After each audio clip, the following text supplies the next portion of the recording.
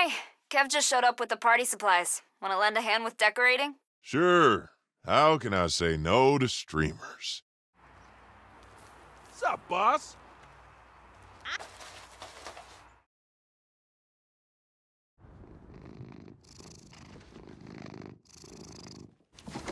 Do you think we have enough crate paper?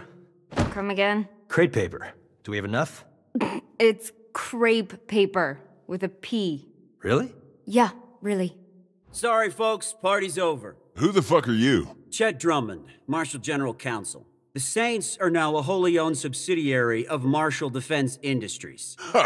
No. The employment agreement you signed when we hired you contained a non-compete clause. I signed a lot of shit. I didn't actually read it. Not our problem. By attacking Marshall interests, to wit, the Frontier Prison, our cargo train, and various other assets, you became a competitor. So, what's your fucking point? Pursuant to Article 9, Section 12, Paragraph 36A, you have surrendered all rights and ownership of the Saints to us. Eli? Oh my God, he's right. Of course I'm right. I wrote the fine print myself.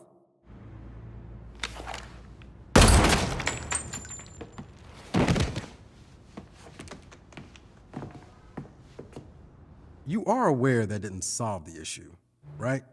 Yeah, but he was being a dick.